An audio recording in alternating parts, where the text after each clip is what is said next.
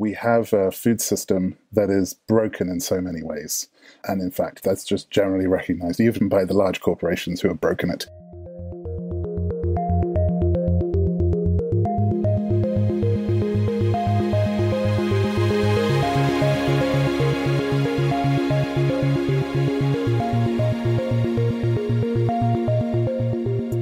Hello and welcome to Tech Won't Save Us. I'm your host, Marx, and this week my guest is Jim Thomas. Jim is the research director at the Etc. Group and has over 25 years of international experience tracking the impacts of emerging technologies on human rights, biodiversity, equity, and food systems.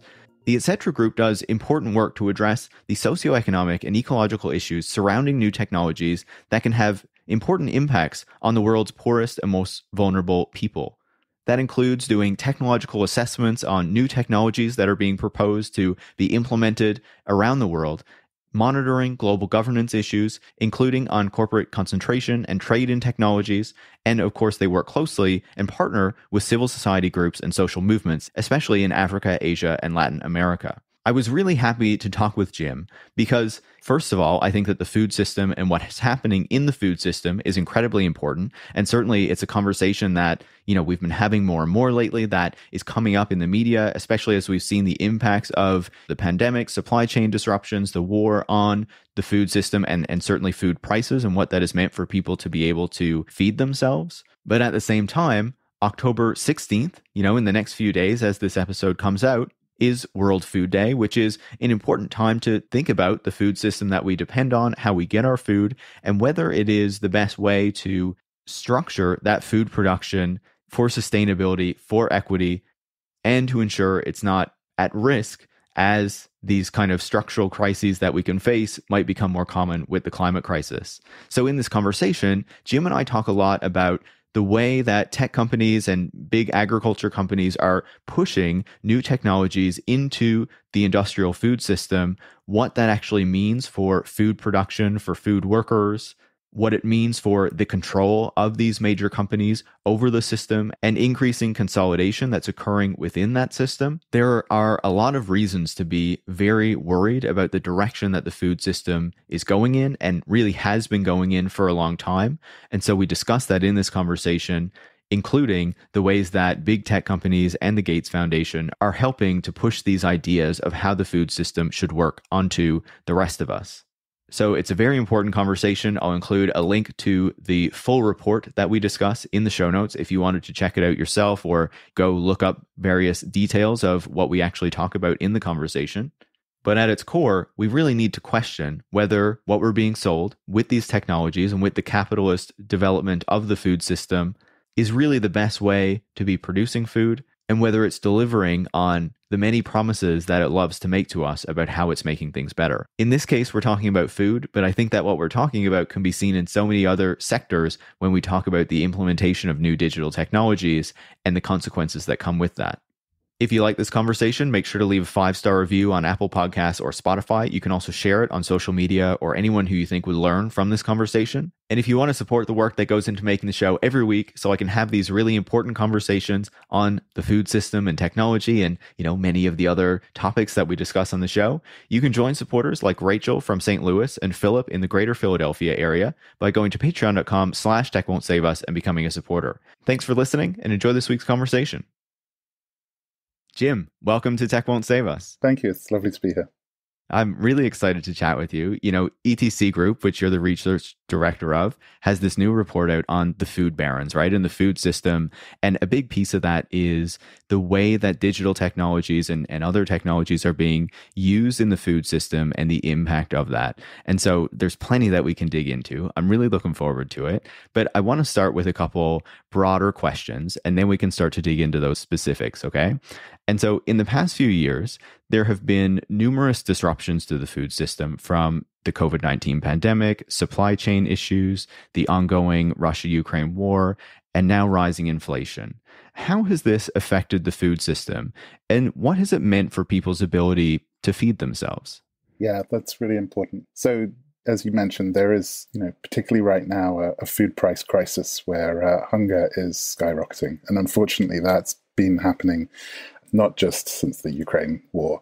It was actually, it's really began to spike around the end of 2019 with the pandemic. In 2020, I think 1 in 10 people were going to bed hungry around the world, and in many parts of the world, much higher than that. But that hunger, while it's been exacerbated by some of what you mentioned there, it has long roots. We have a food system that is broken in so many ways. And in fact, that's just generally recognized, even by the large corporations who have broken it, that we have a food system where not only do you have rising hunger, not only do you have this system driving climate change, I think somewhere between a third to half of all emissions are from the food system, and causing biodiversity loss. And there's also massive violence and harm to workers. There's so many ways in which the food system has been completely broken. And truthfully, what we actually have is not one food system. We have two food systems. We have the ways in which people have always fed themselves, which is particularly small farmers, peasants, small producers, producing food on the land, sharing it within their territories and so forth, and these kind of webs of provision. And now for 100 years, we've had the growth of what's called the industrial food chain. And that food chain model, which extracts value, extracts calories from the soil, extracts labor from people, and destroys as it goes, is now way beyond breaking point. And it's harming not just the environment and our health, but our people's ability to live and justice. So, we have a system that is not just breaking under its own weight, it is breaking people, the land, the environment, and our democracy. It's a pretty grim picture. Yeah, it is a grim picture. But, I appreciate you laying it out for us, because we need to understand these things. We need to understand what's going on in the food system if we're ever going to hope to rectify it and to build something better. You talked about the two systems that exist there, right? Are there any other major misconceptions that you think people have about the way that the food system works today that are important to bring up to set up our conversation? Sure, yeah. I talked about that sort of 100-year arc of the industrial food system coming together. And in that 100 years, especially in places in the global north, in more urban environments, I think we've become very inculcated with the idea that the food system is the industrial food system, and that it is these food chains where, food is a commodity that's brought from the soil to traders, to processors, and to grocery stores. And the food chain is presented as the way in which we get food. It's just simply not true for most people on this planet. 70% of people around the world eat off of these local food webs. They grow their own food, or they grow with their neighbors, they hunt, they fish, they share within their community, they share seeds. That's actually the way most people are fed, and it actually feeds people. So it's really important to recognize that that is the system that actually feeds people and works, and always has done, but is being destroyed. And then, we will hear often that what's needed is more food. That if people are hungry, it's because there's not enough food. And that's, again, simply not true. There's more than enough food, particularly in these local food webs. The reason people are going hungry right now is a food price crisis. It's that people can't afford food. They can't access food for political reasons. They can't access food because society is broken in all kinds of ways. And usually it's about human rights. So anytime we're told that a tech is going to improve food production, or that what we need is to up production, that's entirely the wrong set of answers. But it suits the agribusiness corporations, now the tech corporations. So I think that's a very important thing to keep in mind. It's so fascinating, right? Because it just makes me think of how these tech solutions are presented in so many more areas as well, where it's not really dealing with the root of the problem, the political problem, but saying, let's put in this technology and it will address something that we perceive to be the problem, but then doesn't actually solve even what it claims the problem to be, Yeah, or that we choose to present as the problem. Because, globally we have movements for food sovereignty and food justice where billions of peasants, farmers, activists know perfectly well what the problem is. The problem is the power of large corporations, the need to have access to land, the need to have their human rights defended. That's the thing that makes sure people can eat and do so in a way that supports the planet. But that's not a story that the food barons, who we're going to talk about in a moment, that's not the story they want to tell. They want to say that that hunger is a technical problem that they're working on. Yeah, I think that's really well put. So as you said there, this report is about the food barons. And I think before we start to dig into the details of the report, it's important for us to know who those food barons are and how they operate within this industrial food system. So who are these companies? Etc. Group have been tracking who are the largest players in all different sectors of food for about 35 years now. And we look at, what are the largest companies in seeds, what are the largest companies in pesticides, the largest companies in trading, and so forth. And what we've seen through that time is an amazing consolidation that, in areas such as seeds, for example, 25, 30 years ago, that there were 10 companies that controlled 40% of the seed market. That's already pretty terrible. Now there's 2 companies that control 40% of the seed market, and there's basically 4 companies that control pretty much all the market, really. And if you go across every single sector of the so-called food chain, these links by which food is now commercially brought from seed to stomach, you see at each stage that there are a handful of companies that really control that. It's very clear amongst the input companies, seeds, fertilizers, pesticides, genetic traits, things like that. It's also really clear among the traders. It's really becoming clear actually among even grocery stores and food manufacturers and so forth. And increasingly, we can say that the food chain, this construct that agribusiness has created in order to extract value continuously from food, is now being controlled by a smaller and smaller number of very powerful corporations. I did some calculations this week where it looked like the top 100 food and agriculture related companies, the money that they bring in off the food chain is equivalent to all the money that all the farmers, fisherfolk, pastoralists, growers around the world bring in. It's almost exactly the same, actually, about $3.6 billion. And that's just 100 companies. These companies are now literally controlling the direction, just a small number, of this industrial food system. That's the food system that feeds us. That's the food system that transforms our planet. It's the food system that supposedly is responsible for our health and so forth. So it's very serious. Yeah, and it's very concerning, right? And certainly we've seen this kind of increasing consolidation, not just in the food system, but throughout the broader economy now for decades. As you say, you've been following this for quite a while at the Etc. Group. So what are the consequences of the degree to which this system is concentrated? What risks does that put into the system? And also, the report is very much about technologies. How does the rollout of new technologies and the need to invest in these new digital technologies increase the pressure for further consolidation? Those are both very big topics. To the first question about, what does this mean to have a massively consolidated food system, or at least industrial food system? So again, I point out this is what only feeds 30% of the planet, even though it uses up 70% of the resources. It means that you have a small number of players who can determine and control markets. And so right now we're seeing, prices go through the roof and people are really hurting because they can't afford food. And some part of that, maybe a large part of that, is because you have these small number of companies who can control the prices, frankly, and engage in a form of price fixing and pushing up the prices and speculation. Certainly it hands tremendous political control to these agribusiness food companies. When 100 companies have the same economic weight as every single farmer, grower, and producer in the world, then those 100 companies get to call the shots, and even more so on a local, regional, national level. So at the time when food systems are completely broken and we need to be talking about a very different food system, they have the ear of the government because they have the money. Simple as that. So, it's very perverting of any kind of fair decision making. And, what we know is that the way in which these companies have become powerful is through deeply damaging and harmful practices, socially damaging, environmentally damaging, and damaging to justice. And they are going to dig deeper into those directions. They're not changing. They're going deeper into that, often with technological means. Your second question was, how does technology interact with this? In every way, actually. Agriculture and food is deeply intertwined with technology. It's the technologies of agriculture that enable food to come to us. Whether it's the tractors or the hoes or the breeding of seeds or pesticides or fertilizers or right through to cooking in the kitchen and all of this technology all the way through. And these companies have known this for years. They are technology companies. They're hybrid seed companies. They're fertilizer companies.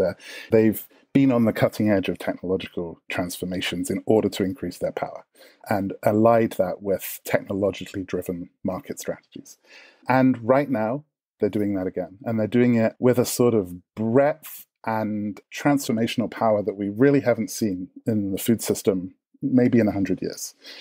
What was incredible in writing this report was to see, the hundreds of food companies that we looked at their annual reports and, what they're boasting about. every single one of them, almost to a T, is saying we are now employing digital technology to remake the food system in our particular corner, whether it's in the farming on the field, in the breeding on the seeds, and how we deliver it to consumers, how we do the logistics. Whatever point of the food chain you look at, it's being pulled apart and remade around digital and biotechnological tools in order to deepen their power and their grip over the food chain, in order to deepen their potential to extract value. That's a transformation that I think many people aren't even really aware of. We're used to seeing it in other parts of media and so forth, where technology has been brought in. But the way it's happening to the very stuff we live on that shapes our health and our societies, I think is hidden to most people. Yeah, I think it's a really good point, right? Because, I think that there's been a growing discussion of the way that digital technology is kind of, escaping the internet, escaping the computer and our mobile phones and moving out into the physical world over the past decade or so. Increasingly there's a push for our homes to be filled with smart gadgets and, our cities to be filled with smart sensors. But we don't think about how that extends now to the farm, the food system, and what that actually looks like and the implications of it. And part of the reason I asked about how technology is also helping drive this consolidation is because it seems to me, as I look at the impact of technology in other areas, that as companies, traditional companies who operate in these spaces, have to invest in digital technologies and keep up with, what these major kind of tech firms who are very highly valued, have easy access to capital are doing, that they end up having to consolidate in order to pay to kind of develop these technologies or roll out these technologies because of what the tech economy is doing. That is true here. In 2013, what was then Monsanto is now Bayer, the world's largest seed company and one of the world's largest agrochemical companies, paid $1 billion for a data company called the Climate Corporation. And at the time, people were scratching their heads. Why have they just spent $1 billion on this tiny startup? And it was because the Climate Corporation had large amounts of weather and other environmental data that they needed. And it was the first step, actually, in trying to defend themselves against what they saw coming, which was the big data firms, whether that's Microsoft or Alibaba or Google and so forth, were going to step into the space. And they needed to become tech companies themselves. They needed to become data companies. And at the time, the chief technology officer of Monsanto, Rob Fraley, said, in 5 years' time, 10 years' time, I could see us being more of an information technology company than a seed company. And sure enough, that's exactly what's happened. They have transformed themselves, and they all have, not just Monsanto, Bayer, but all of them, into being able to deal with and profit off large-scale extraction of data and connect that to strategies around automation, around carbon credits, and all sorts of things.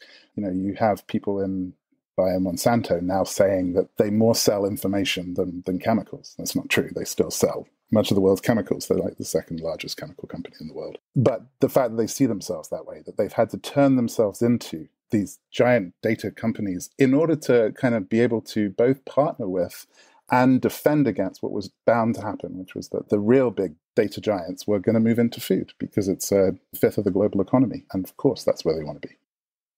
Yeah, of course. Just as they move into every other sector of society, they're going to come here too.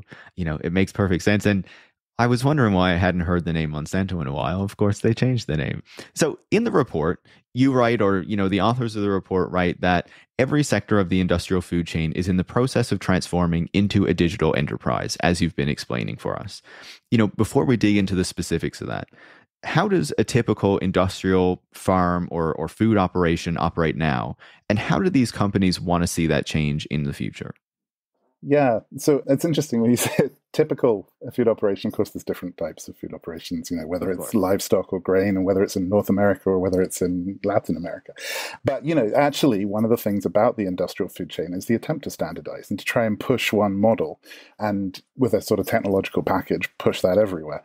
So, a typical grain or row crop operation in North America, let's say, does have a large amount of investment in machinery, in tractors and combines and so forth, a large amount of investment in pesticides and agrochemicals. It's buying seeds every year and it's buying the specific seeds that are sold to them for their area by the companies who they have to pay every year for new seeds.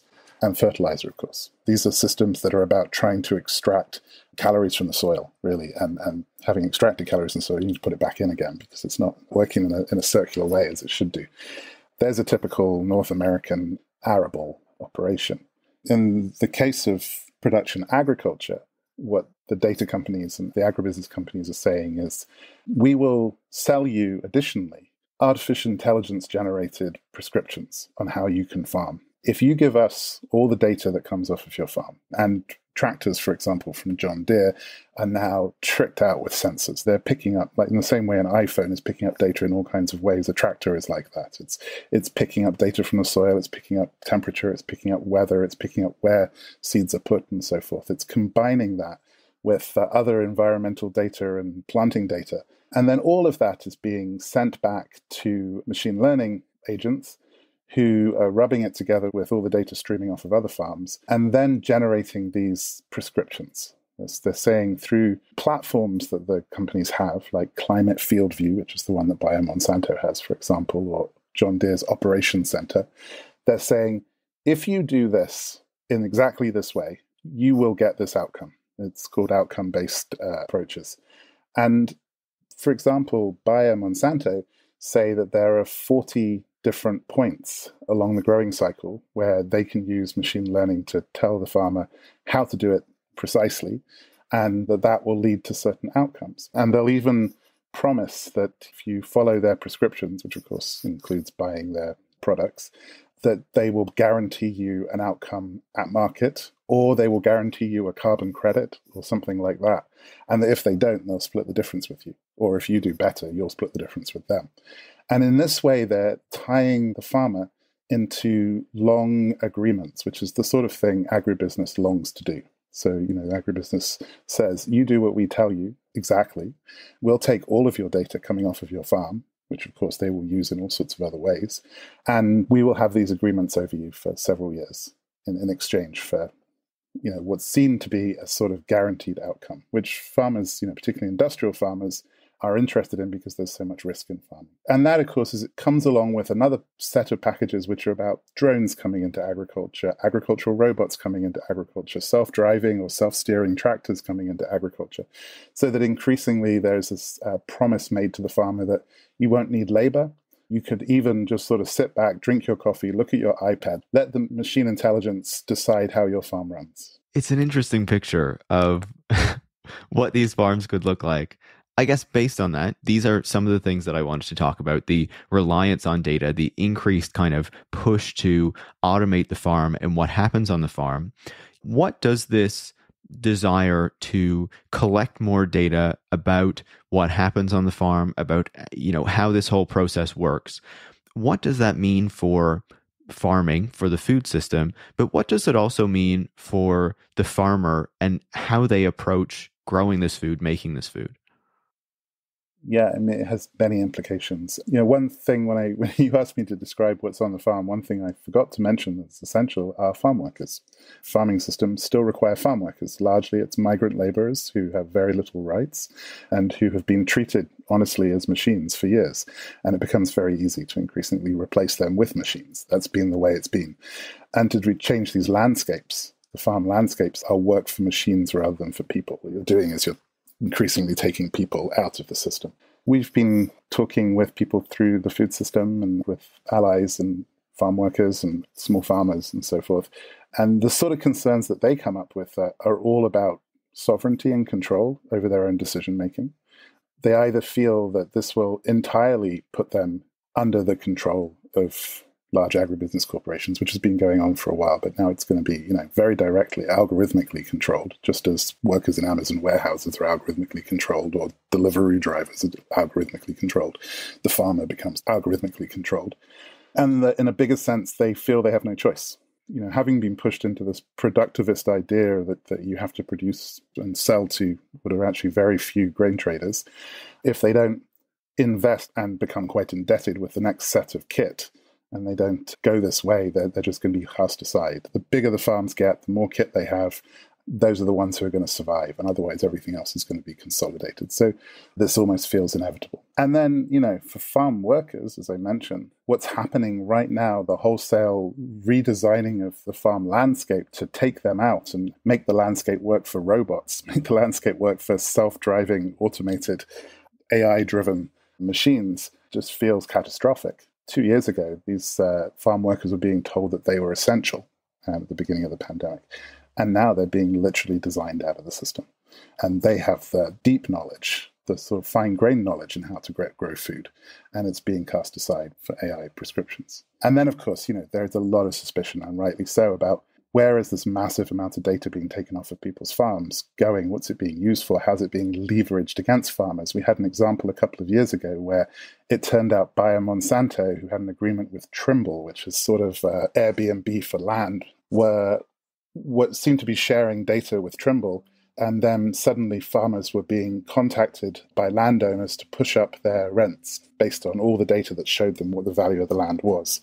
And that's just a touch of the ways in which this will be used against farmers, food workers, and so forth. There are a few things I want to pick up on from that answer. It's fascinating to hear that, like how it works, the implications of what it's all going to look like, right? Obviously, I'm sure there are people at the agro companies, there are people in the tech companies who would say, no, but we are adopting these robots that can do this work, and then that ensures that people don't need to do this like hard backbreaking labor. What's wrong with that narrative? So I think, the narrative that agricultural work is hard, backbreaking, something what people want to get out of, doesn't fit with my experience of talking with farmers and farm workers. People like being close to the land. They're proud to produce food that feeds people. There is something very meaningful in that, and that work can be very meaningful. But it can only be meaningful if they have agency and respect and human rights. One of the things, there's some excellent work that's been done by a scholar called Samir Doshi, where he's talked with farm workers about digitalization on the farm. And he's looked at the way in which there's a racial bias is being exacerbated here. So just as we know that there's racial bias coded into AI systems when they're about media or management and so forth, that's obviously true when it's about farming, and it's almost doubly true. On the one hand, you've got not just racial bias, but other biases of people who do not understand the reality of the farm system, who are programming and building these systems, who are building them in ways that exclude and push out and override the interests and needs of farm workers, most of whom are migrant. And secondly, they're building them for the owners. And I think it's something like 80 to 90% of farm owners, and certainly in the US, are white. So, once again, these are being built for owners who have all sorts of systems of racism and biases built in by people who also have their own systems of bias. And that's going to inevitably drive through as you mechanize food systems. I mean, that's nothing new. This has been true. The food system has been built on technologies that disempower and override the rights of marginalized people from the very beginning, including the cotton gin, and just the history of industrial agriculture. And this is the next phase of it. I think it's such a good point, right? Because when we talk about technology, we often think that it develops in one way, right? There's only one way that technology can go, and we're just waiting for it to kind of take its next step, right? When in fact, technology can be developed in many different ways.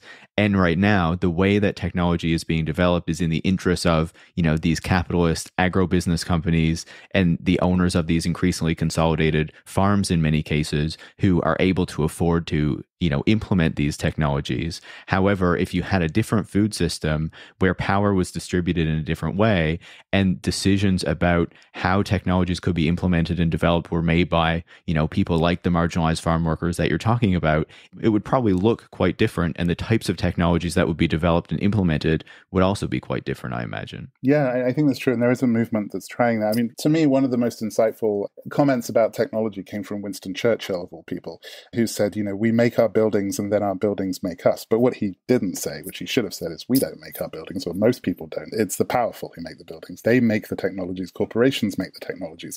But those technologies in turn then make us, and then they shape us. And that's what's happening right now. And it goes back to the food barons. If this small group of extremely powerful players are making the technologies which in turn will shape us and how we eat, and in fact, nudge us in all sorts of things, that's an extreme exercise of power. So there are movements that are trying to very, very, very small push against that, saying, can we develop tools, including digital tools, that are led by small farmers who care about food sovereignty? Can we develop tools where the work is done by farm workers? Those kind of farm hack movements are just coming into place. They're very interesting. Yeah, and I think that we'll come back to that, right? Because and I appreciate you outlining that, because I think it's such an important point. And obviously I completely agree with you. But going back to what you were saying about the implications of these technologies rolling out and what they mean for these farms, you were talking about how these companies want to lock these farmers into long contracts, and kind of how this pushes increased consolidation on the farm because you have to invest to be able to implement these systems in order to kind of keep up with everything that's coming out to remain competitive in the industry. And what it made me think of is kind of a continuation of a trend that already existed, right? Companies like Monsanto pushing seeds and pesticides and kind of locking the farms into these contracts as they have these kind of genetically modified seeds. And if they get onto the farm, then all of a sudden you get locked into this whole system. So to me, it feels like, and I'm sure you would agree, that it's a continuation of things that have already been happening with technologies, because these seeds and pesticides are technologies, and now it's kind of the next stage of this. Yeah, no, absolutely. And, this is how agribusiness and the industrial food chain has worked over the last 100 years. They created an entirely new sector, which is inputs. That's something that agroecological farmers, most farmers, don't even have. It doesn't exist. They created that sector, and then they locked farmers into having to use those inputs, as you say. Genetically modified seeds are one of the latest versions of this. Now there's a new input. It's data. And it's not data, it's artificial intelligence. And they're making that an essential part of being an industrial farmer. So yeah, that's definitely part of it. Is there any indication yet that, using all of this data and these AI tools actually does improve the farming, improve outputs, productivity, all these sorts of things? What you're pointing to there is it's important to look at what the actual claims they're making are. Because, of course, this is accompanied not just by productivist claims that this is going to make more food, which has always been the claim of agribusiness, but other claims that this is going to make more efficient systems that are better for the environment, that use less energy, that sequester more carbon in the soil, which is very important right now. And as you say, that there's going to be less backbreaking labor. These are the kind of claims that are being made. And they really have to be interrogated carefully. So to give one example, one of the big claims for precision agriculture, Ag 4.0, which is one of the terms for this, is that there will be less pesticides because the algorithms will tell you exactly where to spray the right thing at the right place at the right time, so that you don't have to have this sort of broad spraying of pesticide. And that will reduce pesticide use. Well, of course, first of all, it locks in pesticide use. It actually means that you have to use pesticides, which is anathema to those who don't use chemicals and the sort of agroecological approach. But in fact, when you sort of look at what the companies are saying more privately, they're saying overall, they can still sell as much pesticides, but it's just that it's used more specifically in the right place on the farm. And so, in that sense, they're getting a double whammy. On the one hand, they're continuing to sell and lock farmers into the use of these pesticides. And secondly, they're selling them all of the services and getting back a tremendous amount of data that they'll sell to other people or use to find new markets. So there's no proof that there's a real reduction overall in pesticides. But they're claiming that maybe there'll be an increase in yield. So we go back to these productivist things. Probably the big claim that's being made about these precision agriculture platforms is that the farmers, if they sign up for this, will be able to get carbon credits. So if you follow exactly the prescriptions that Bayer Monsanto or John Deere give you, they will be able to assure you that you have put more carbon into the soil. And in return, they will broker with the financial markets that you will get a carbon credit. Of course, you, the farmer, won't get much of that, but you will get some sort of carbon farming payment, and they'll get part of it too. And so they, therefore, are placing themselves, these agribusiness firms, as a major broker of carbon credits in the carbon market, at a time when the carbon market is desperately trying to find new places to bury carbon because there's nothing left in the forests and they can't get into the oceans. And I can talk more about that.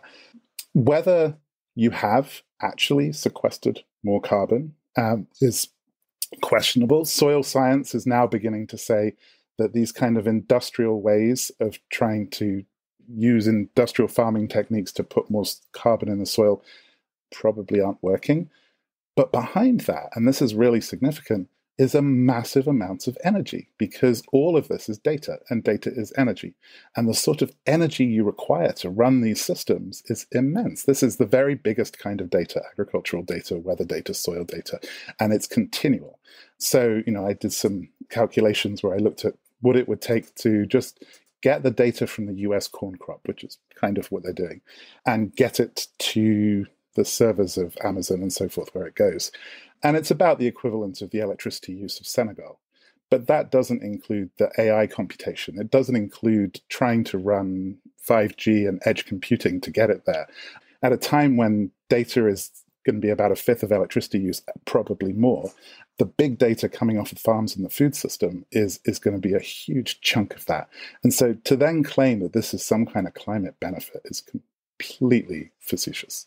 It's just wild to hear that, to think about the implications of it. And certainly, listeners of the show will be familiar. We've talked about carbon credits and things like that, the issues with those, and then we've certainly also talked about cloud computing and the real footprint of that, the energy footprint of it, and how it's so often kind of left out of all of these discussions as the desire to collect data on more and more places is expanded continually, right? And we don't think about where all that data goes, the energy that's required to collect it, to store it, to process it, all these sorts of things. I think it's a really important point. A few more quick questions on these technologies on the farm, and then I want to talk about some bigger issues before we wrap up. We talked about the pesticide use, the GMO seeds that were pushed by these companies. In the report, you also talk about gene editing and how this is kind of the next stage of this. Can you talk to us a bit about that and what the implications of it are? Sure. Gene editing is where you're redesigning the DNA of an organism by taking and removing single base pairs of DNA. So it's a sort of a next step along the genetic engineering path, and it's alongside a whole set of other techniques called synthetic biology as well. So there's actually a broader area there.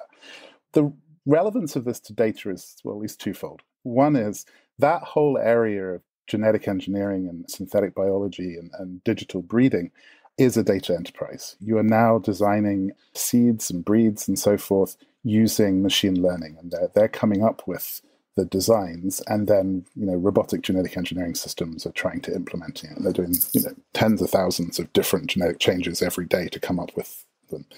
This is what the industry calls biodigital development. This idea that increasingly digital tools are being applied to and hard to disentangle from biotech and biological change.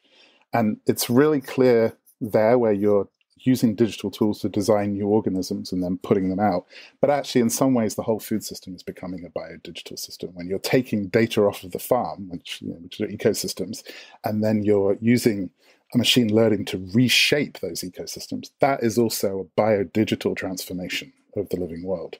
And at the other end, it's happening to consumers as well. The nudging of consumers using data is also a biodigital transformation. So actually, the system is having this biodigital transformation. For on the farm, the promise that is held out is that as the companies such as Bayer Monsanto or Corteva and so forth have very specific knowledge of your farm and your soil and your weather conditions, they will offer you very specific biotechnological interventions. It will be this kind of RNAi spray or this specifically engineered seed. And of course, by claiming they can tailor it to your specific situation, they can charge you more, of course. And as they have control over, at the moment, 87.5 billion data points coming off of 180 million acres, that gives them a sort of vast lab with which to experiment with all of this. So there's a very close link between using all the data and these prescriptions that are being sent out and then trying to push these different biodigital interventions. And you'll see more and more of the biodigital interventions being pushed on the farm. It's kind of terrifying, right? Especially if you think about, what if they get these interventions wrong? They will. One of the things I actually find most terrifying is we know that machine learning systems, because they're a sort of black box where we don't fully understand how they make decisions, will go wrong, whether they crash an Uber or something else. It's pretty terrible when they crash a self-driving car and somebody gets killed. If they crash a food system, many people get killed. This is literally the stuff that keeps us alive. And so that brings us to, kind of a whole big question. If our food system is digitized, it's run by machine learning algorithms that we don't understand how they're making decisions, and probably they're doing it, actually they're skewed for commercial reasons, then what happens when they get it wrong, or they go wrong, or there's an outage, and all of this kind of stuff? There's a tremendous vulnerability being put into our commercial food systems. Just a final piece on that, I think connected to it. In recent years, there's been a big push to embrace lab-grown meat and the idea that this is going to solve a lot of the problems with the livestock aspect of industrial farming or industrial livestock production. What do you think of that? Will that ultimately make a big difference, or are we being sold a bit of a fantasy here? It's not even a fantasy, it's just another business plan. The story is that, and we looked in this report at the meat and protein sector. So the meat sector is reinventing itself as a protein sector, and they're interested in selling all kinds of protein. You just see it in a molecular form. So they'll sell industrial meat to one person, and they'll sell organic meat to another, and they'll sell tofu to another, and they'll sell the Impossible Burger to another. These are all just different protein sources as far as they're concerned. The proteins, of course, are being designed using big data. That's exactly they're saying that they're going into databases, working out protein structures, and then designing them, and creating a new niche, creating particular markets that they can then push, and particularly sort of urban markets where they can then get new value. But behind that is the same industrial farming systems. Something like the Impossible Burger. First of all, it's made with genetically engineered blood substitutes, which have unknown proteins in them and all sorts of safety questions. But beyond that, what they're doing is just using pretty terrible large-scale industrial processes and making hyper-processed food, and then connecting that with really trying to narrowly psychologically target different populations, urban populations, vegan populations. And that kind of comes to, I think, another end of the food system that's being digitized in a way that I find extremely alarming, is the sort of narrow psychological profiling and creation of new markets, such as plant-based foods, and then sort of trying to mobilize people through digital targeting to change their eating behaviors with stories that are very much targeted directly at them.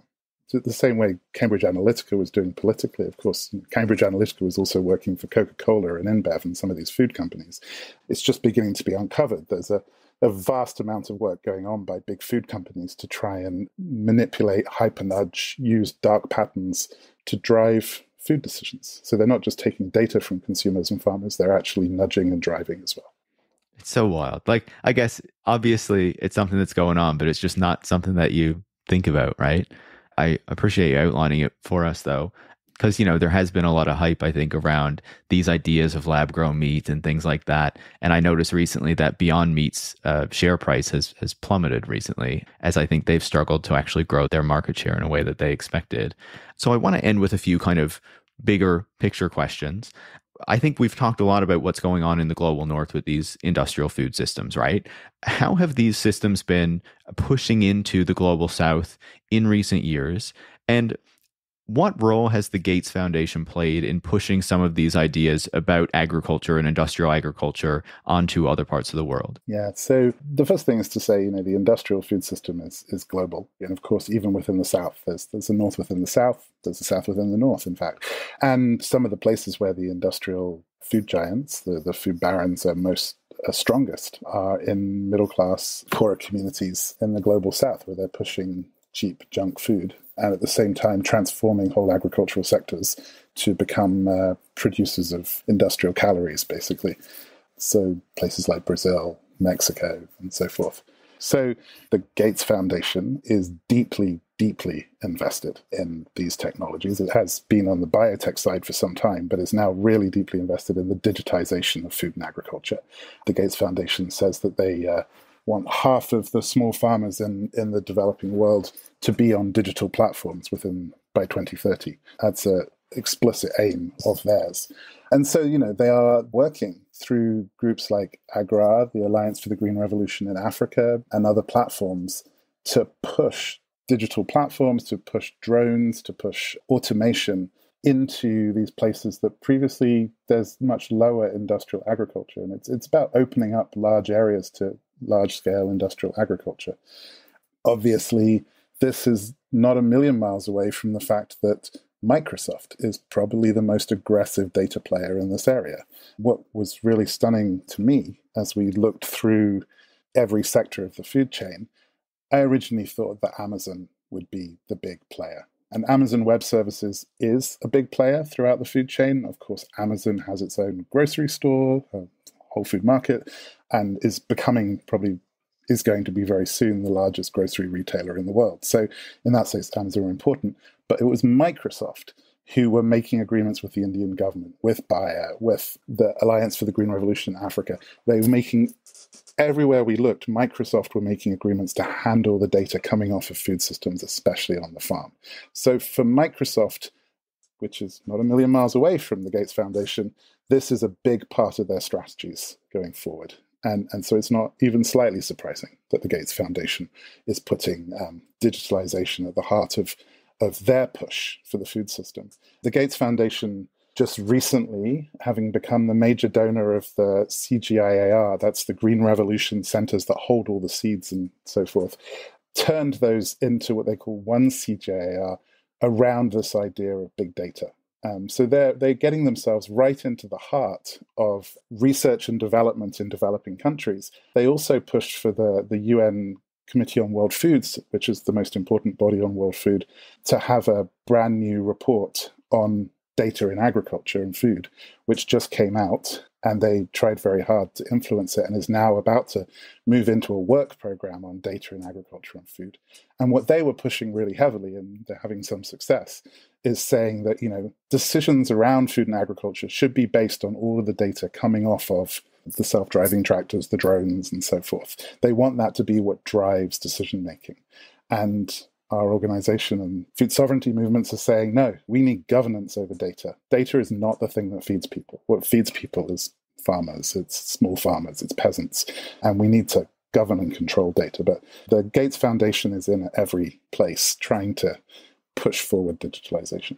Yeah, continue to kind of marginalize the human knowledge, the knowledge that's been passed from generation to generation on how to grow food appropriately and things like that, and instead replace it with these kind of artificial intelligence data collection systems. You mentioned Microsoft there. Are there other major tech companies who are really getting into this space? And is their focus really on kind of the cloud data storage side of things? Or do they have other kind of ways that they're intervening in this sector too? All the largest cloud companies are getting into this. So as I say, Microsoft, Amazon Web Services, Microsoft, it's Azure, Amazon Web Services, Alibaba, I'd say those are the three that just come up again and again and again. Google Cloud, IBM has got a very major push on food and agriculture. Definitely across those companies, you see, particularly they want to be handling the data, they want to be processing it, providing the machine learning that's driving all of these systems. And for us, that was one of the major conclusions that came out of looking at this report. It's not just that traditional big agribusiness firms are turning into tech companies or into data companies. It's that the data companies are stepping heavily into this area and will become the major players if they haven't already. I think it's really important that we understand that, right? Especially when we think about obviously how food is essential, right? Like we can't survive without it.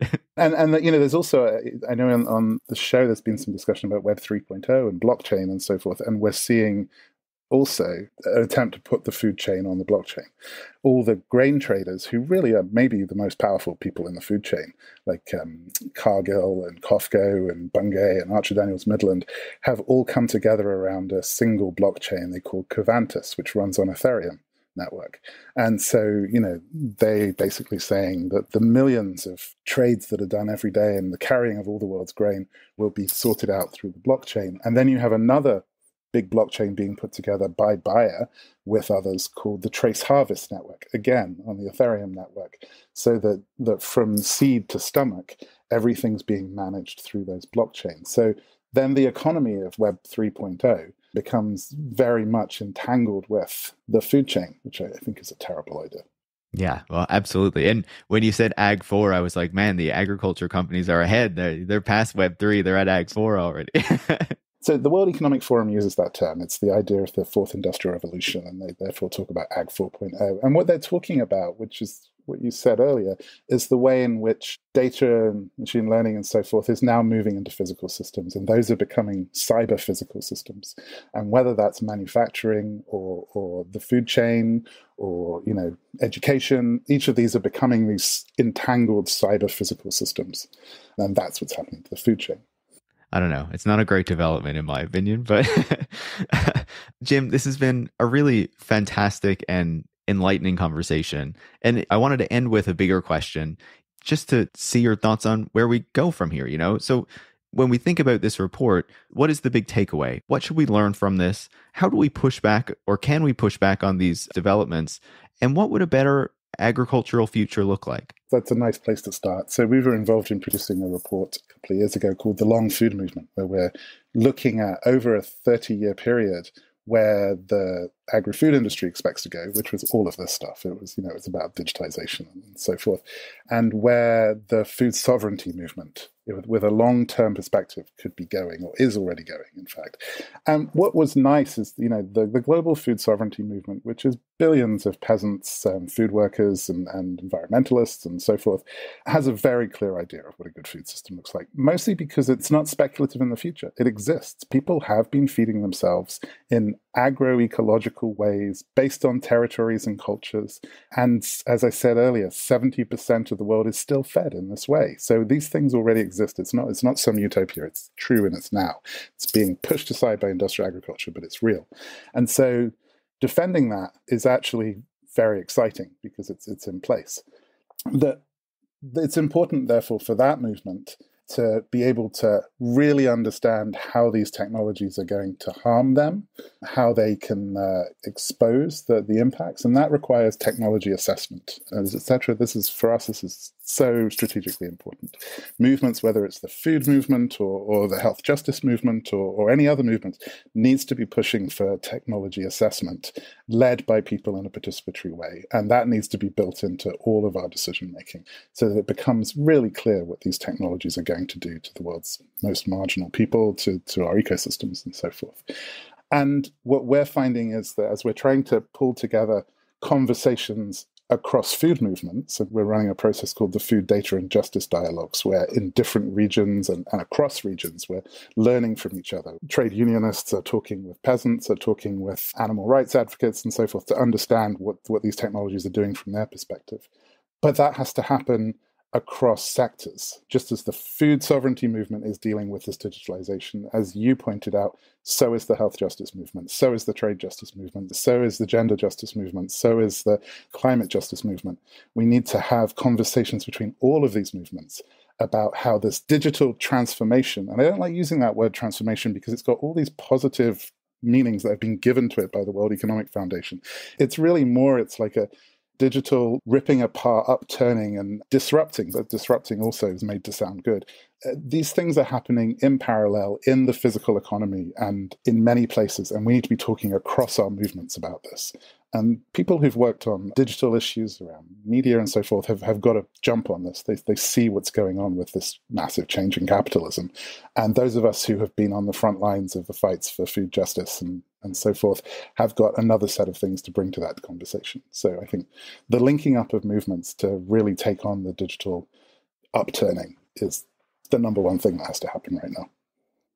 No, I think that's a great place to leave the conversation, a great place to have people think about, how to push back on this and what a better food system would look like, and also the implications of all of these things that we've been talking about in this conversation. Jim, I thank you so much for taking the time to chat. It's a fantastic report.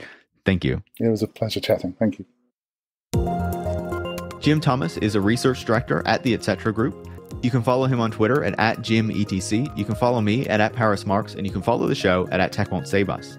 Tech Won't Save Us is produced by Eric Wickham and is part of the Harbinger Media Network. And if you want to support the work that goes into making the show every week, you can go to patreon.com/TechWon'tSaveUs and become a supporter. Thanks for listening.